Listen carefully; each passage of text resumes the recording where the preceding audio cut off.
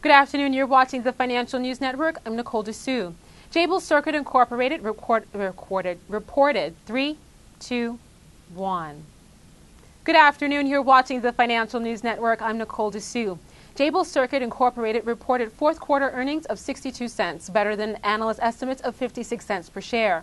Revenue for the quarter rose 10.3% year over year to $4.30 billion, better than consensus estimates of $4.19 billion.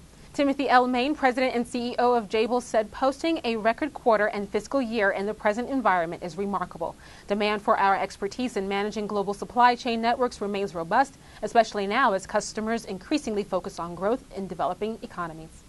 You're watching the Financial News Network. I'm Nicole Dessou.